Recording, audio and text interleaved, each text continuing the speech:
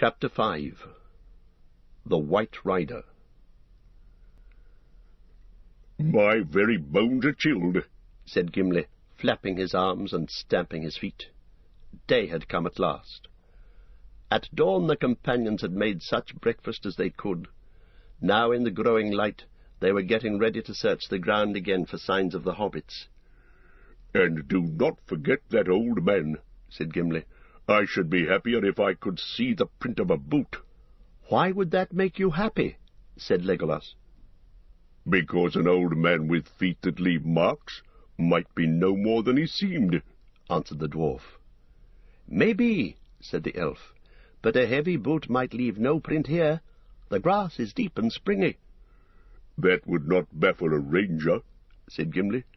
"A bent blade is enough for Aragorn to read, but I do not expect him to find any traces. It was an evil phantom of Saruman that we saw last night. I am sure of it, even under the light of morning. His eyes are looking out on us from Fangorn even now, maybe." "It is likely enough," said Aragorn. "Yet I'm not sure. I'm thinking of the horses. You said last night, Gimli, that they were scared away. But I didn't think so. Did you hear them, Legolas? "Did they sound to you like beasts in terror?" "No," said Legolas. "I heard them clearly. But for the darkness and our own fear, I should have guessed that they were beasts wild with some sudden gladness. They spoke as horses will when they meet a friend that they have long missed." "So I thought," said Aragorn. "But I can't read the riddle unless they return. Come, the light is growing fast. Let us look first and guess later. We should begin here, near to our own camping ground, searching carefully all about, and working up the slope towards the forest. To find the hobbits is our errand, whatever we may think of our visitor in the night. If they escaped by some chance, then they must have hidden in the trees, or they would have been seen. If we find nothing between here and the eaves of the wood, then we'll make a last search upon the battlefield and among the ashes. But there's little hope there. The horsemen of Rohan did their work too well." For some time the companions crawled and groped upon the ground. The tree stood mournfully above them, its dry leaves now hanging limp and rattling in the chill easterly wind. Aragorn moved slowly away. He came to the ashes of the watchfire near the river bank, and then began to retrace the ground back towards the knoll where the battle had been fought. Suddenly he stooped and bent low with his face almost in the grass. Then he called to the others. They came running up. "Here at last we find news," said Aragorn. He lifted up a broken leaf for them to see, a large pale leaf of golden hue, now fading and turning brown. "Here is a malorn leaf of Lorien, and there are small crumbs on it, and a few more crumbs in the grass. And see, there are some pieces of cut cord lying nearby." "And here is the knife that cut them," said Gimli. He stooped and drew out of a tussock, into which some heavy foot had trampled it, a short, jagged blade. The haft from which it had been snapped was beside it. "It is an orc weapon," he said, holding it gingerly, and looking with disgust at the carved handle. It had been shaped like a hideous head with squinting eyes and leering mouth. "Well, here is the strangest riddle that we've yet found," exclaimed Legolas. "A bound prisoner escapes both from the orcs and from the surrounding horsemen. He then stops, while still in the open, and cuts his bonds with an orc knife. But how and why? For if his legs were tied, how did he walk? And if his arms were tied, how did he use the knife? And if neither were tied, why did he cut the cords at all? Being pleased with his skill, he then sat down and quietly ate some waybread. That at least is enough to show that he was a hobbit, without the malorn leaf. After that, I suppose, he turned his arms into wings and flew away singing into the trees. It should be easy to find him. We only need wings ourselves." "There was sorcery here, right enough," said Gimli. "What was that old man doing? What have you to say, Aragorn, to the reading of Legolas? Can you better it?" "Maybe I could," said Aragorn, smiling. "There are some other signs near at hand that you have not considered. I agreed that the prisoner was a hobbit, and must have had either legs or hands free before he came here. I guessed that it was hands, because the riddle then becomes easier, and also because, as I read the marks, he was carried to this point by an orc. Blood was spilled there, a few paces away, orc blood.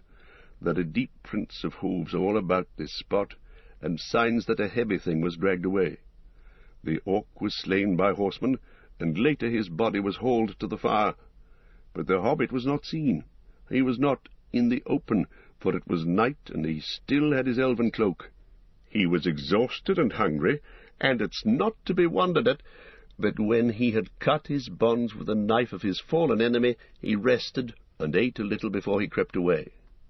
But it's a comfort to know that he had some lembas in his pocket, even though he ran away without gear or pack. That, perhaps, is like a hobbit. I say he, though I hope and guess that both Merry and Pippin were here together. There is, however, nothing to show that for certain. "And how do you suppose that either of our friends came to have a hand free?" asked Gimli. "I don't know how it happened," answered Aragorn, "nor do I know why an orc was carrying them away. Not to help them to escape, we may be sure. Nay, rather I think that I now begin to understand a matter that has puzzled me from the beginning. Why, when Boromir had fallen, were the orcs content with the capture of Merry and Pippin? They didn't seek out the rest of us, nor attack our camp, but instead they went with all speed towards Isengard. Did they suppose that they had captured the ring-bearer and his faithful comrades? I think not. Their masters would not dare to give such plain orders to orcs, even if they knew so much themselves. They would not speak openly to them of the ring. They are not trusty servants. But I think the orcs had been commanded to capture hobbits alive at all costs. An attempt was made to slip out with the precious prisoners before the battle.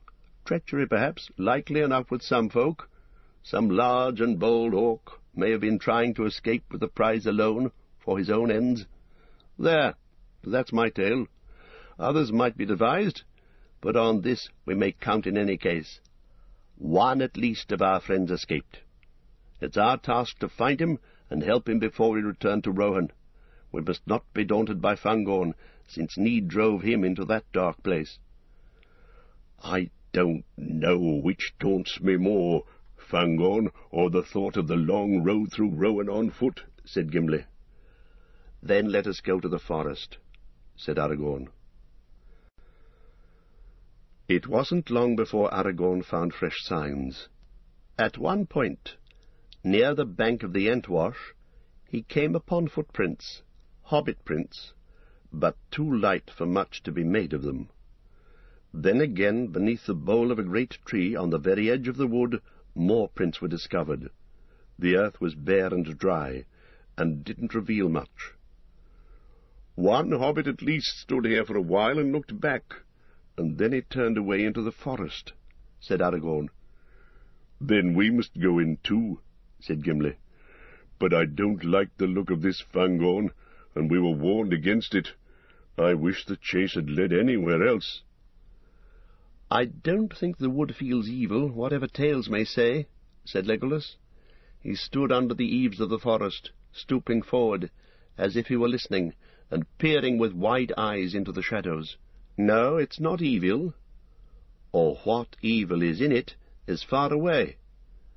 I catch only the faintest echoes of dark places where the hearts of the trees are black. There is no malice near us, but there is watchfulness and anger." "Well, it has no cause to be angry with me," said Gimli. "I've done it no harm." "That's just as well," said Legolas. "But none the less it has suffered harm. There is something happening inside, or going to happen. Do you not feel the tenseness? It takes my breath." "I feel the air is stuffy," said the dwarf. "This wood is lighter than Mirkwood, but it's musty and shabby." "It's old, very old," said the elf. "So old that almost I feel young again, as I have not felt since I journeyed with you children. It's old and full of memory. I could have been happy here if I'd come in days of peace." "I dare say you could," snorted Gimli. "You're a wood elf. Anyway, though elves of any kind are strange folk, yet you comfort me. Where you go, I'll go. But keep your bow ready to hand, and I'll keep my axe loose in my belt. Not for use on trees," he added hastily, looking up at the tree under which they stood. "I don't wish to meet that old man at unawares without an argument ready to hand. That's all. Let's go." With that the three hunters plunged into the forest of Fangorn. Legolas and Gimli left the tracking to Aragorn. There was little for him to see. The floor of the forest was dry and covered with a drift of leaves, but guessing that the fugitives would stay near the water, he returned often to the banks of the stream. So it was that he came upon the place where Merry and Pippin had drunk and bathed their feet. There, plain for all to see, were the footprints of two hobbits, one somewhat smaller than the other. "This is good tidings," said Aragorn. "Yet the marks are 2 days old, and it seems that at this point the hobbits left the waterside." "Then what should we do now?" said Gimli. "We can't pursue them through the whole fastness of Fangorn. We've come ill-supplied. If we don't find them soon, we shall be of no use to them, except to sit down beside them and show our friendship by starving together." "If that's indeed all we can do, then we must do it," said Aragorn. "Let us go on." They came at length to the steep, abrupt end of Treebeard's Hill, and looked up at the rock wall with its rough steps leading to the high shelf. Gleams of sun were striking through the hurrying clouds, and the forest now looked less grey and drear. "Let us go up and look about us," said Legolas. "I still feel my breath short." The companions climbed up. Aragorn came last, moving slowly. He was scanning the steps and ledges closely. "I'm almost sure that the hobbits have been up here," he said. "But there are other marks, very strange marks, which I don't understand. I wonder if we can see anything from this ledge which will help us to guess which way they went next." He stood up and looked about, but he saw nothing that was of any use. The shelf faced southward and eastward, but only on the east was the view open. There he could see the heads of the trees descending in ranks towards the plain from which they had come. "We've journeyed a long way round," said Legolas. "We could have all come here safe together, if we'd left the great river on the 2nd or 3rd day and struck west. Few can foresee whither their road will lead them till they come to its end." "But we didn't wish to come to Fangorn," said Gimli. "Yet here we are, and nicely caught in the net," said Legolas. "Look." "Look at what?" said Gimli. "There in the trees." "Where? I've not elf eyes. Hush! Speak more softly. Look," said Legolas, pointing. "Down in the wood. Back in the way that we've just come. It is he. Cannot you see him, passing from tree to tree?" I see him now," hissed Gimli. "Look, Aragorn, did I not warn you? There's the old man, all in dirty grey rags. That's why I couldn't see him at first." Aragorn looked and beheld a bent figure moving slowly. It wasn't far away. It looked like an old beggar-man, walking wearily, leaning on a rough staff. His head was bowed, and he didn't look towards them. In other lands they would have greeted him with kind words, but now they stood silent, each feeling a strange expectancy. Something was approaching that held a hidden power, or menace. Gimli gazed with wide eyes for a while, as step by step the figure drew nearer. Then suddenly, unable to contain himself longer, he burst out, "Your bow, Legolas! Bend it! Get ready! It's Saruman! Do not let him speak or put a spell upon us! Shoot first!" Legolas took his bow and bent it, slowly, and as if some other will resisted him. He held an arrow loosely in his hand, but did not fit it to the string. Aragorn stood silent. His face was watchful and intent. "Why are you waiting? What's the matter with you?" said Gimli in a hissing whisper. "Legolas is right," said Aragorn quietly. "We may not shoot an old man so, at unawares and unchallenged, whatever fear or doubt be on us. Watch and wait. At that moment the old man quickened his pace and came with surprising speed to the foot of the rock wall. Then suddenly he looked up, while they stood motionless looking down. There was no sound. They couldn't see his face. He was hooded, and above the hood he wore a wide-brimmed hat, so that all his features were overshadowed, except for the end of his nose and his grey beard. Yet it seemed to Aragorn that he caught the gleam of eyes keen and bright from within the shadow of the hooded brows. At last the old man broke the silence. "Well met indeed, my friends," he said in a soft voice. "I wish to speak to you. Will you come down, or shall I come up?" Without waiting for an answer, he began to climb. "Now," said Gimli, "stop him, Legolas." "Did I not say that I wished to speak to you?" said the old man. "Put away that bow, Master Elf." The bow and arrow fell from Legolas's hands, and his arms hung loose at his sides. "And you, Master Dwarf, pray take your hand from your axe-haft till I am up. You will not need such arguments." Gimli started, and then stood still as stone, staring, while the old man sprang up the rough steps as nimbly as a goat. All weariness seemed to have left him. As he stepped up onto the shelf, there was a gleam, too brief for certainty, a quick glint of white, as if some garment shrouded by the grey rags had been for an instant revealed. The intake of Gimli's breath could be heard as a loud hiss in the silence. "Well met, I say again," said the old man, coming towards them. When he was a few feet away, he stood, stooping over his staff, with his head thrust forward, peering at them from under his hood. "And what may you be doing in these parts? An elf, a man, and a dwarf, all clad in elvish fashion. No doubt there's a tale worth hearing behind it all. Such things are not often seen here." "You speak as one who knows Fangorn well," said Aragorn. "Is that so?" "Not well," said the old man. "That would be the study of many lives. But I come here now and again." "May we know your name, and then hear what it is that you have to say to us?" said Aragorn. "The morning passes, and we have an errand that will not wait." "As for what I wished to say, I've said it. What may you be doing, and what tale can you tell of yourselves? As for my name—" He broke off, laughing long and softly. Aragorn felt a shudder run through him at the sound, a strange cold thrill, and yet it was not fear or terror that he felt. Rather it was like the sudden bite of a keen air, or the slap of cold rain that wakes up an uneasy sleeper.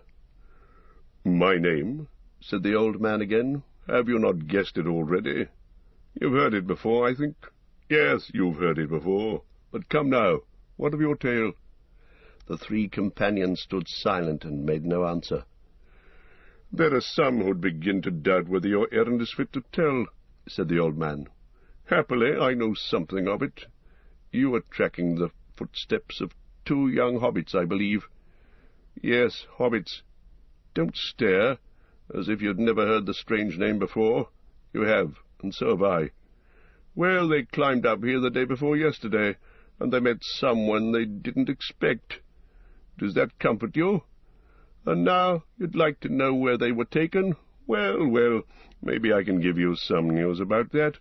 But why are we standing? Your errand, you see, is no longer as urgent as you thought. Let us sit down and be more at ease." The old man turned away and went towards a heap of fallen stones and rock at the foot of the cliff behind. Immediately, as if a spell had been removed, the others relaxed and stirred. Gimli's hand went at once to his axe-haft.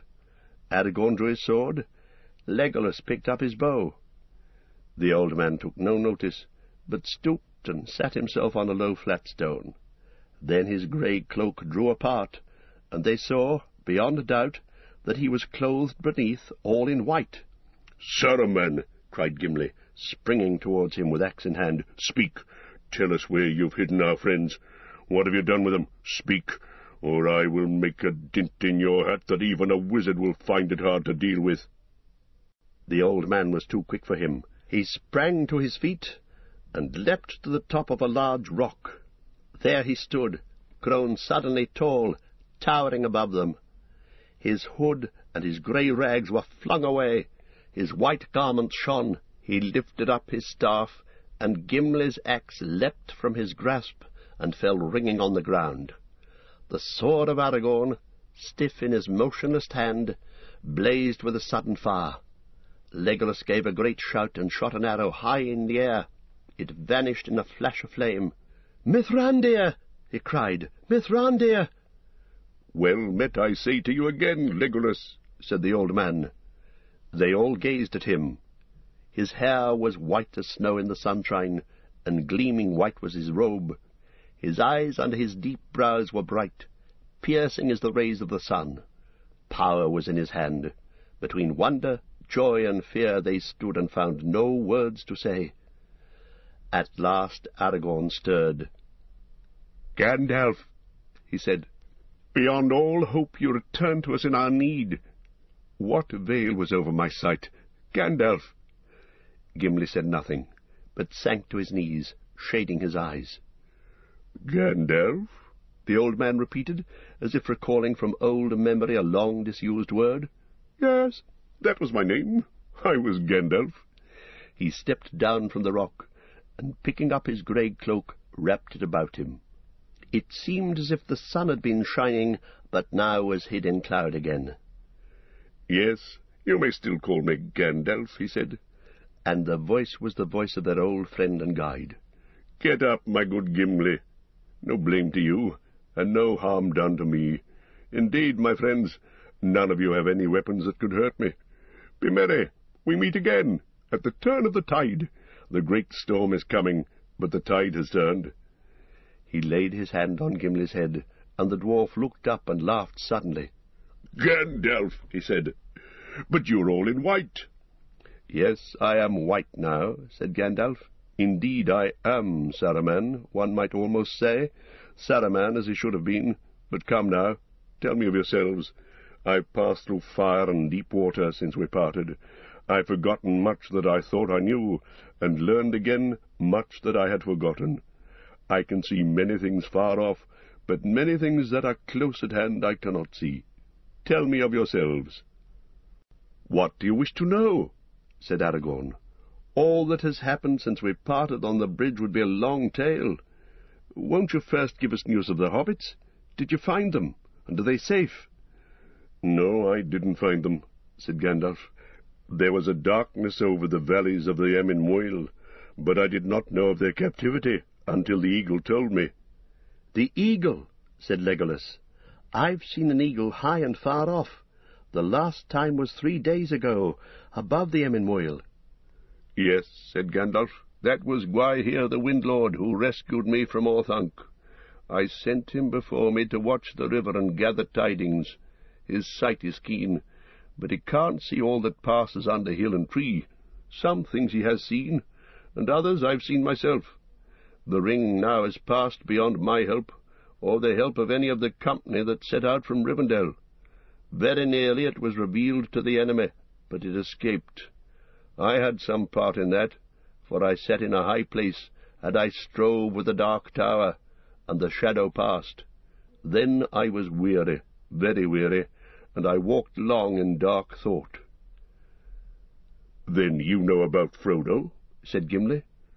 "How do things go with him?" "I can't say. He was saved from a great peril, but many lie before him still. He resolved to go alone to Mordor, and he set out. That is all that I can say." "Not alone," said Legolas. "We think that Sam went with him." "Did he?" said Gandalf, and there was a gleam in his eye and a smile on his face. "Did he, indeed? It is news to me, yet it doesn't surprise me. Good, very good. You lighten my heart. You must tell me more. Now sit by me, and tell me the tale of your journey." The companions sat on the ground at his feet, and Aragorn took up the tale. For a long while Gandalf said nothing, and he asked no questions. His hands were spread upon his knees, and his eyes were closed. At last, when Aragorn spoke of the death of Boromir, and of his last journey upon the great river, the old man sighed. "You have not said all that you know or guess, Aragorn, my friend," he said quietly. "Poor Boromir. I couldn't see what happened to him. It was a sore trial for such a man, a warrior and a lord of men. Galadriel told me that he was in peril, but he escaped in the end. I am glad. It was not in vain that the young hobbits came with us, if only for Boromir's sake. But that's not the only part they have to play. They were brought to Fangorn, and their coming was like the falling of small stones that starts an avalanche in the mountains. Even as we talk here, I hear the first rumblings. Saruman had best not be caught away from home when the dam bursts." "In one thing you've not changed, my dear friend," said Aragorn. "You still speak in riddles." "What, in riddles?" said Gandalf. "No, for I was talking aloud to myself, a habit of the old. They choose the wisest person present to speak to. The long explanations needed by the young are wearying." He laughed, but the sound now seemed warm and kindly as a gleam of sunshine. "I'm no longer young, even in the reckoning of men of the ancient houses," said Aragorn. "Won't you open your mind more clearly to me?" "What, then, should I say?" said Gandalf, and paused for a while in thought. "This, in brief, is how I see things at the moment, if you wish to have a piece of my mind as plain as possible. The enemy, of course, has long known that the ring is abroad, and that it's borne by a hobbit. He knows now the number of our company that set out from Rivendell, and the kind of each of us. But he doesn't yet perceive our purpose clearly. He supposes that we were all going to Minas Tirith, for that is what he would himself have done in our place. And according to his wisdom, it would have been a heavy stroke against his power. Indeed, he's in great fear, not knowing what mighty one may suddenly appear, wielding the ring, and assailing him with war, seeking to cast him down and take his place. That we should wish to cast him down, and have no one in his place, is not a thought that occurs to his mind. That we should try to destroy the ring itself has not yet entered into his darkest dream, in which, no doubt, you will see our good fortune and our hopes.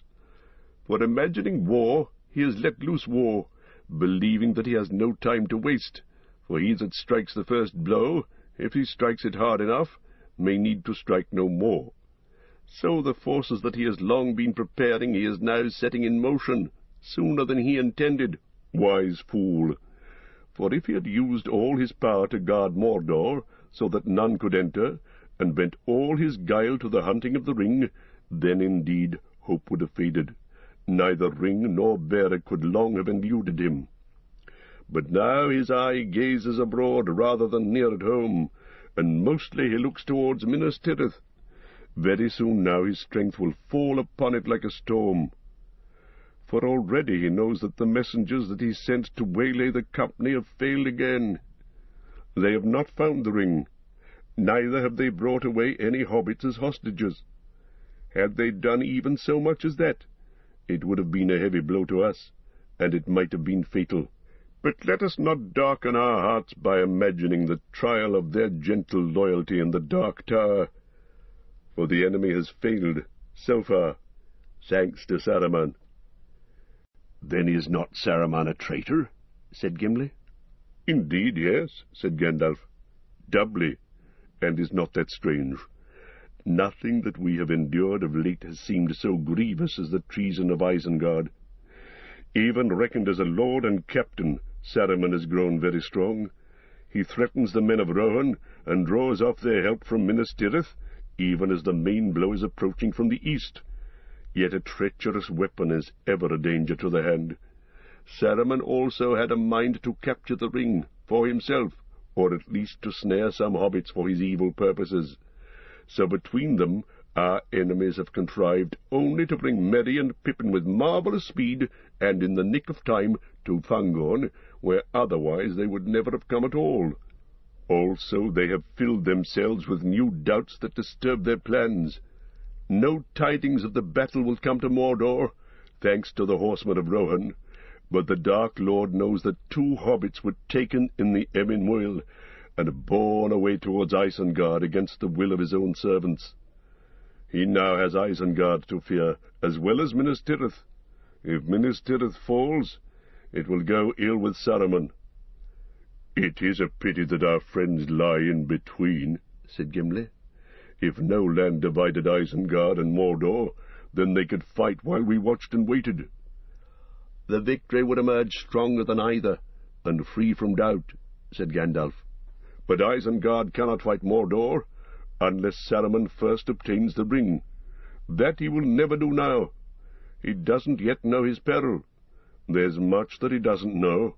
He was so eager to lay his hands on his prey that he couldn't wait at home, and he came forth to meet and to spy on his messengers. But he came too late, for once, and the battle was over and beyond his help before he reached these parts. He did not remain here long. I look into his mind, and I see his doubt. He has no woodcraft. He believes that the horsemen slew and burned all upon the field of battle, but he doesn't know whether the orcs were bringing any prisoners or not. And he doesn't know of the quarrel between his servants and the orcs of Mordor, nor does he know of the winged messenger." "The winged messenger?" cried Legolas. "I shot at him with the bow of Galadriel above San Geber, and I felled him from the sky.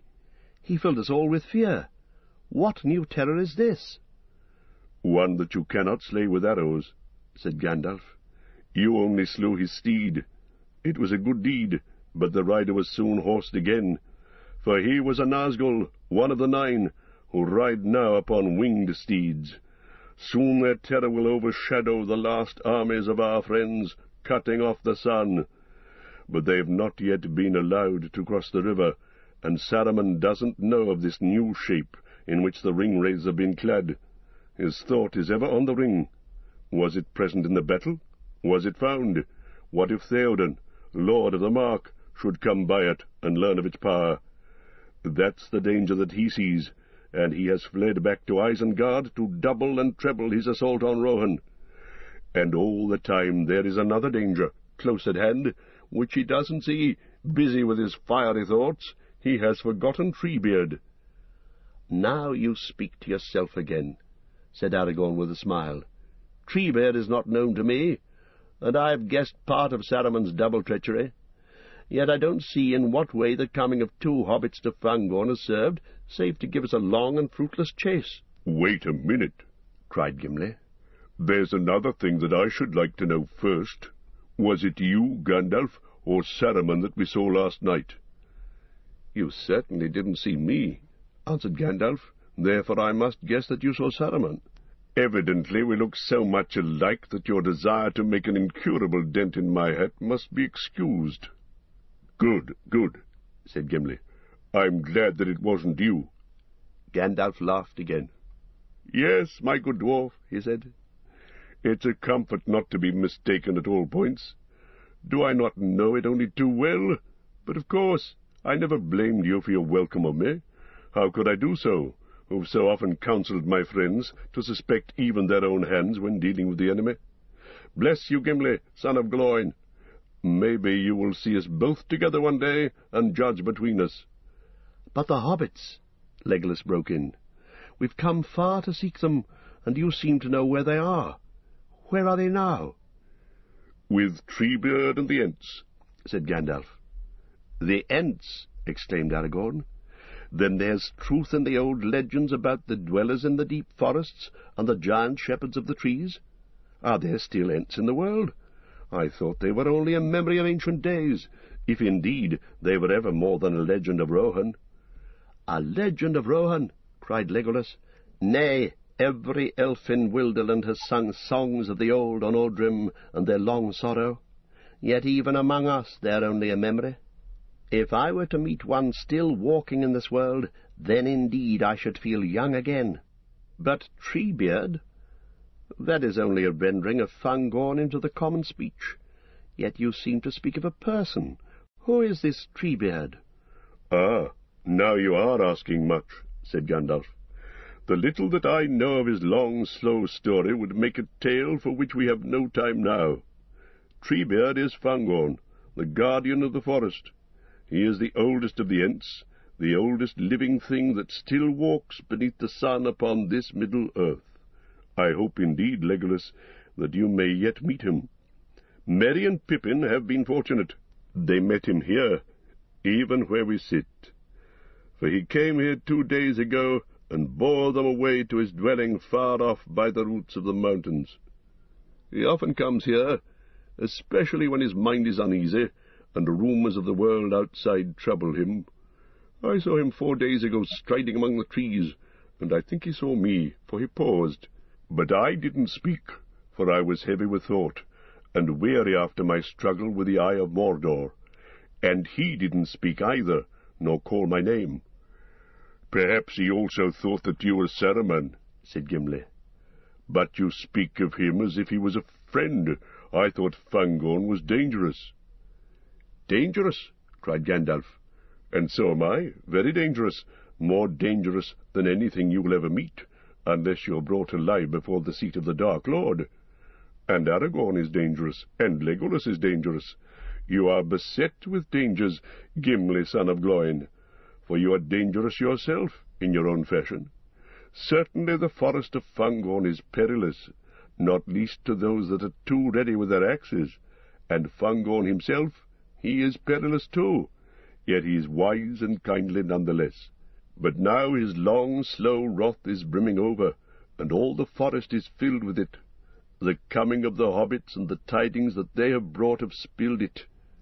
It will soon be running like a flood, but its tide is turned against Saruman and the axes of Isengard. A thing is about to happen which has not happened since the elder days. The Ents are going to wake up and find that they are strong. "What will they do?" asked Legolas in astonishment. I don't know, said Gandalf. I don't think they know themselves. I wonder. He fell silent, his head bowed in thought. The others looked at him. A gleam of sun through fleeting clouds fell on his hands, which lay now upturned on his lap. They seemed to be filled with light as a cup is with water. At last he looked up and gazed straight at the sun. The morning is wearing away, he said. Soon we must go. Do you go to find our friends and to see Treebeard? Asked Aragorn. No, said Gandalf. That's not the road that you must take. I've spoken words of hope, but only of hope. Hope is not victory. War is upon us and all our friends, a war in which only the use of the ring could give us surety of victory. It fills me with great sorrow and great fear, for much shall be destroyed and all may be lost. I am Gandalf, Gandalf the White, but black is mightier still. He rose and gazed out eastward, shading his eyes, as if he saw things far away that none of them could see. Then he shook his head. No, he said in a soft voice, it has gone beyond our reach. Of that at least let us be glad. We can no longer be tempted to use the ring. We must go down to face a peril near despair, yet that deadly peril is removed. He turned. Come, Aragorn, son of Arathorn, he said. Don't regret your choice in the valley of the Emyn-Muil, nor call it a vain pursuit. You chose amid doubts the path that seemed right. The choice was just, and it has been rewarded. For so we have met in time, who otherwise might have met too late. But the quest of your companions is over. Your next journey is marked by your given word. You must go to Edoras and seek out Theoden in his hall, for you are needed. The light of Andúril must now be uncovered in the battle for which it has so long waited. There ends war in Rohan, and worse evil. It goes ill with Theoden. Then are we not to see the merry young hobbits again? Said Legolas. I didn't say so, said Gandalf. Who knows? Have patience. Go where you must go, and hope. To Edoras. I go thither also. It is a long way for a man to walk, young or old, said Aragorn. I fear the battle will be over long ere I come there. We shall see, said Gandalf. Will you come now with me? Yes, we'll set out together, said Aragorn. But I don't doubt that you'll come there before me, if you wish. He rose and looked long at Gandalf.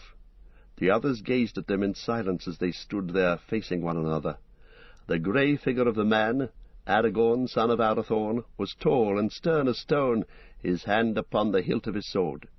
He looked as if some king out of the mists of the sea had stepped upon the shores of lesser men. Before him stooped the old figure, white, shining now as if with some light kindled within, bent, laden with years, but holding a power beyond the strength of kings. "Do I not say truly, Gandalf," said Aragorn at last, "that you could go whithersoever you wished quicker than I? And this I also say, you are our captain and our banner. The Dark Lord has 9, but we have one, mightier than they, the White Rider. He has passed through the fire and the abyss, and they shall fear him. We'll go where he leads." "Yes, together we will follow you," said Legolas. "But first it would ease my heart, Gandalf, to hear what befell you in Moria. Will you not tell us? Can you not stay even to tell your friends how you were delivered?" "I've stayed already too long," answered Gandalf. "Time is short, but if there were a year to spend, I wouldn't tell you all."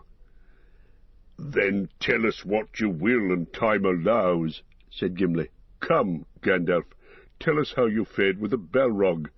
"Name him not," said Gandalf, and for a moment it seemed that a cloud of pain passed over his face, and he sat silent, looking old as death. "Long time I fell," he said at last, slowly, as if thinking back with difficulty. "Long I fell, and he fell with me. His fire was about me. I was burned. Then we plunged into the deep water, and all was dark.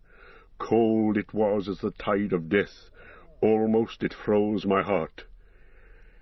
"Deep is the abyss that is spanned by Durin's bridge, and none has measured it," said Gimli. "Yet it has a bottom, beyond light and knowledge," said Gandalf. "Thither I came at last, to the uttermost foundations of stone. He was with me still. His fire was quenched, but now he was a thing of slime, stronger than a strangling snake. We fought far under the living earth, where time is not counted. Ever he clutched me, and ever I hewed him, till at last he fled into dark tunnels. They were not made by Durin's folk, Gimli, son of Gloin.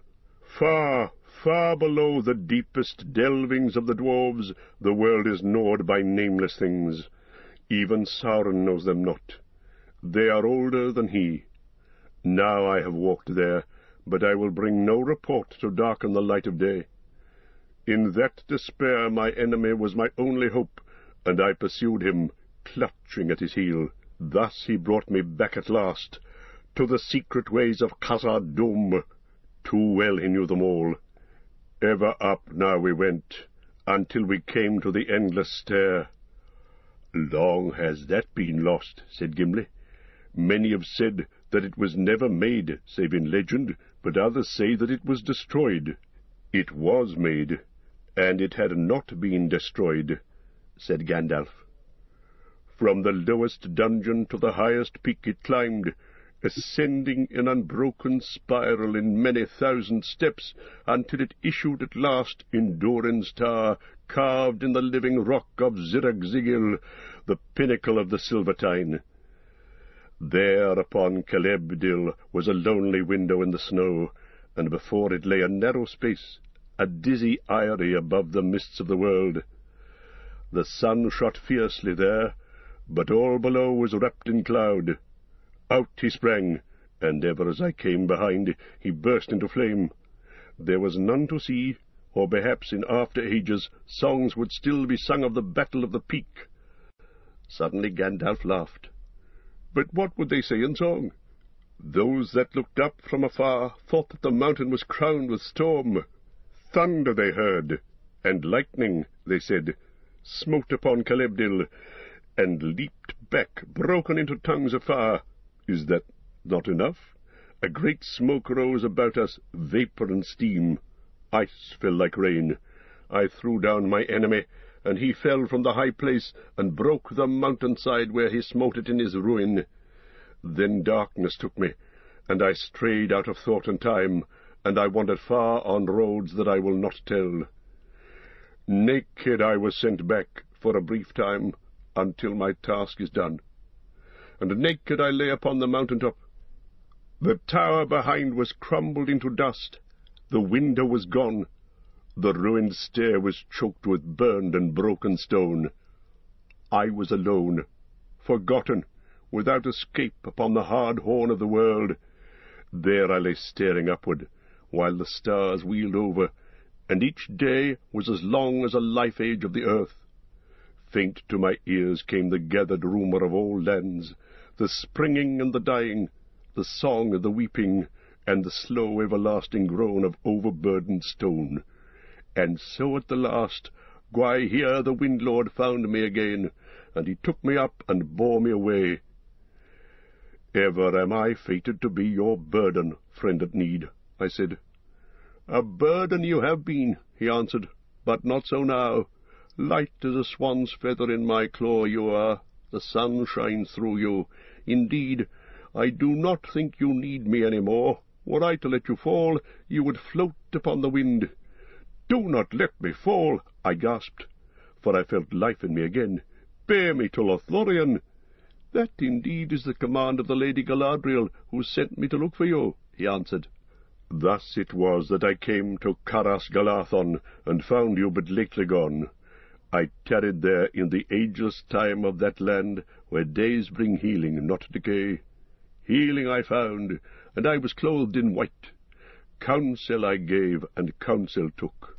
Thence by strange roads I came, and messages I bring to some of you. To Aragorn I was bidden to say this. Where now are the Dúnedain?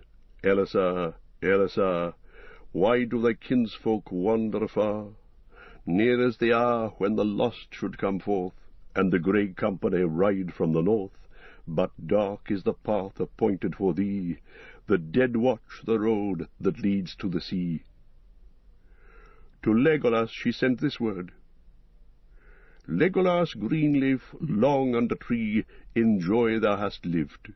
Beware of the sea. If thou hearest the cry of the gull on the shore, thy heart shall then rest in the forest no more. Gandalf fell silent and shut his eyes. Then she sent me no message, said Gimli, and bent his head. Dark are her words, said Legolas, and little do they mean to those that receive them. That is no comfort, said Gimli. What then? Said Legolas.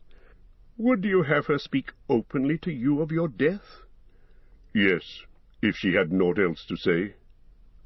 What is that? Said Gandalf, opening his eyes.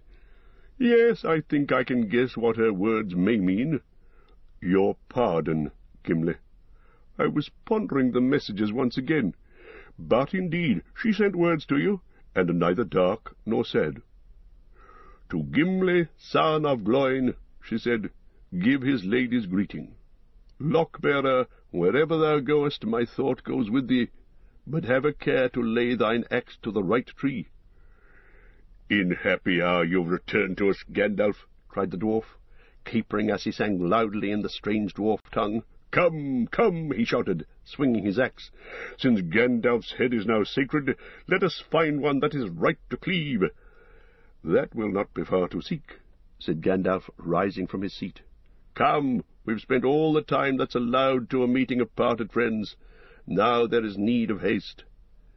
He wrapped himself again in his old tattered cloak, and led the way.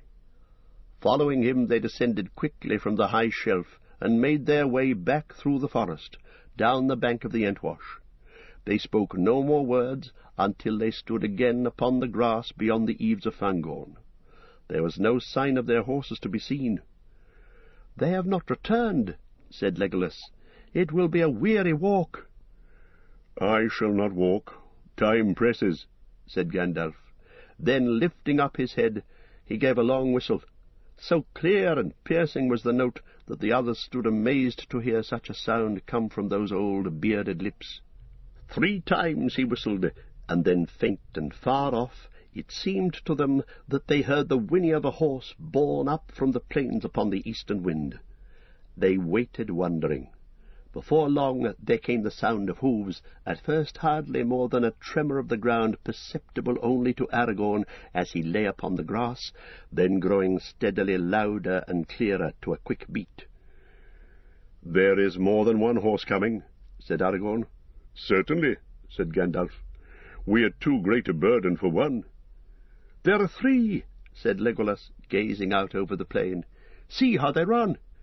There is Hazafel, and there is my friend Arod beside him. But there is another that strides ahead, a very great horse. I have not seen his like before." "No, will you again?" said Gandalf. "That is Shadowfax. He is the chief of the Mearas, lords of horses, and not even Theoden, king of Rohan, has ever looked on a better. Does he not shine like silver, and run as smoothly as a swift stream? He has come for me, the horse of the White Rider. We are going to battle together." Even as the old wizard spoke, the great horse came striding up the slope towards them. His coat was glistening, and his mane flowing in the wind of his speed. The two others followed, now far behind. As soon as Shadowfax saw Gandalf, he checked his pace and whinnied loudly. Then, trotting gently forward, he stooped his proud head and nuzzled his great nostrils under the old man's neck.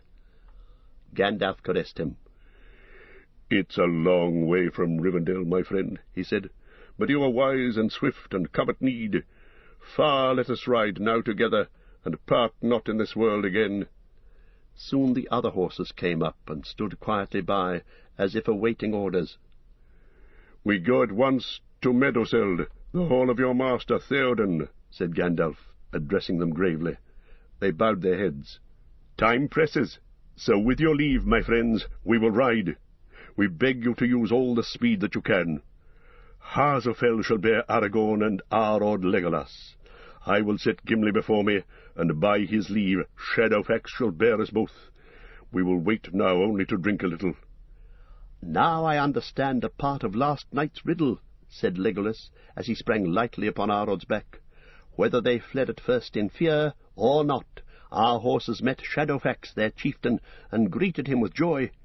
Did you know that he was at hand, Gandalf?" "Yes, I knew," said the wizard. "I bent my thought upon him, bidding him to make haste.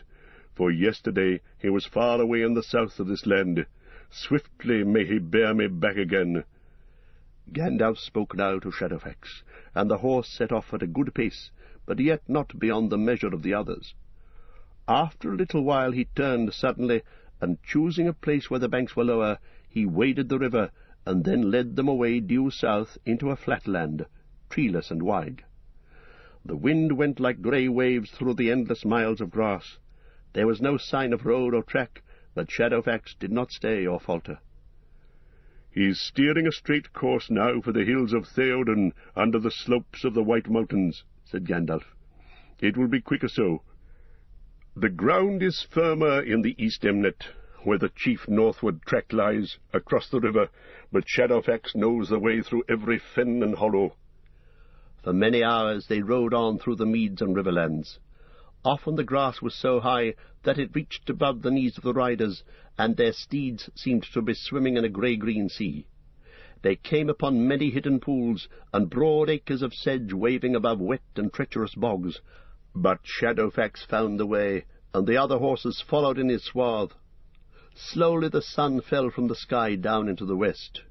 Looking out over the great plain, far away the riders saw it for a moment like a red fire sinking into the grass. Low upon the edge of sight, shoulders of the mountains glinted red upon either side. A smoke seemed to rise up and darken the sun's disk to the hue of blood, as if it had kindled the grass as it passed down under the rim of earth. "There lies the gap of Rohan," said Gandalf. "It is now almost due west of us. That way lies Isengard." "I see a great smoke," said Legolas. "What may that be?" "Battle and war," said Gandalf. "Ride on,